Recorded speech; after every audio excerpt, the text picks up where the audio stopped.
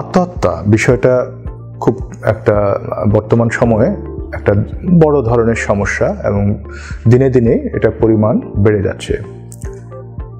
বাংলাদেশে কিছুদিন আগে একটা পরিসংখ্যানে দেখা গেছে যে বছরে 10,000 মানুষ আত্মহত্যা করছে, অর্থাৎ মাসে প্রায় 1,000-এর মতো, এবং সেখানে অ্যাডোলেসেন্ট সুইসাইড অনেক বেশি। গবেষণা দেখা যায় যে সুইসাইড বলা হয় যে আত্মহত্যা একটা মৃত্যুর অস্বাভাবিক মৃত্যুগুলোর মধ্যে একটা অন্যতম কারণ। বিশেষ করে অ্যাডোলেসেন্ট বা বয়ঃসন্ধিক্ষণের মানুষ যারা আছেন তাদের মধ্যে এটার প্রবণতা অনেক বেশি। কেন এই সমস্যা বা কেন এটা বাড়ছে তার পেছনে অনেক ধরনের কারণ আছে। তার মধ্যে একটা অন্যতম কারণ হচ্ছে ডিপ্রেশন বা বিষণ্ণতা। বিষণ্ণতার একটা স্বাভাবিক সিমটম বা বিষণ্ণতা বিষয়টা অবশ্যই একটা মানসিক সমস্যা, এবং সেখানে একটা লক্ষণই হচ্ছে আত্মহত্যার চিন্তা আসবে। তো যারা আত্মহত্যা করেন বা আত্মহত্যার পথ বেছে নেন বা যারা আত্মহত্যার চেষ্টা করেন তাদের অনেকের মাঝে কিন্তু বিষণ্ণতা কাজ করে, এবং বিষণ্ণতার চিকিৎসা কিন্তু জাস্ট তুমি মন খারাপ করে থেকো না, তুমি ভালো থাকো, তুমি ভালো খাবার খাও, বেড়াও, সময় কাটাও, বই পড়ো, এগুলো কিন্তু বিষণ্ণতার চিকিৎসা নয়।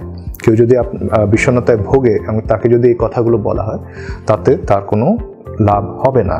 তাকে অবশ্যই প্রফেশনাল সেবা নিতে হবে, তাকে একজন সাইকিয়াট্রিস্ট মনোচিকিৎসকের কাছে যোগাযোগ করতে হবে, অথবা একজন ক্লিনিক্যাল সাইকোলজিস্ট তার সাথে আলাপ করতে হবে।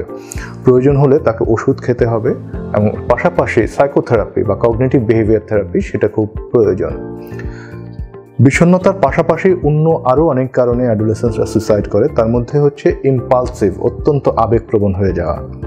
আমরা প্রায় দেখেছি দেশে যখন কোনো বড় পরীক্ষার রেজাল্ট দেওয়া হয়, এসএসসি বা এইচএসসি রেজাল্ট দেওয়া হয়, একসাথে অনেকগুলো বয়ঃসন্ধিক্ষণের কিশোর কিশোরীরা আছে যারা পরীক্ষায় অকৃতকার্য হলে বা কাঙ্ক্ষিত ফলাফল না পেলে আত্মহত্যার পথ বেছে নেয়।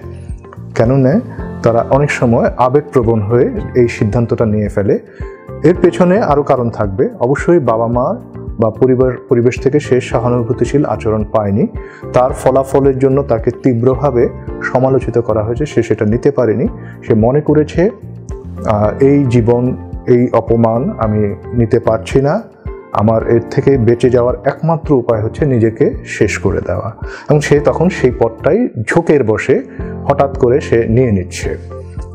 এবং আরেকটা বিষয় এখানে উল্লেখ্য যে আত্মহত্যার উপকরণ সেগুলো যদি হাতের কাছে থেকে যায় তাহলে তার মাথায় চিন্তা আসলে সে সাথে সাথে সেই উপকরণগুলোকে ব্যবহার করে। তো উপকরণগুলোর সহজলভ্যতা কমানোটাও যেমন জরুরি, তেমনি বাবা মাকেও বুঝতে হবে যে এই বয়সে শিশুরা আবেগ অত্যন্ত বেশি থাকে, সংবেদনশীল থাকে। তাদের সাথে অবশ্যই কথা যা আমরা বলবো তার শাসন করার জন্য, তার ভালোর জন্য হয়তো বলছি, কিন্তু সেটাকে একটা মাত্রা রেখে বলা, এবং সেটা যেন সে আবেগপ্রবণ হয়ে কিছু না করে ফেলে সেদিকেও খেয়াল রাখা।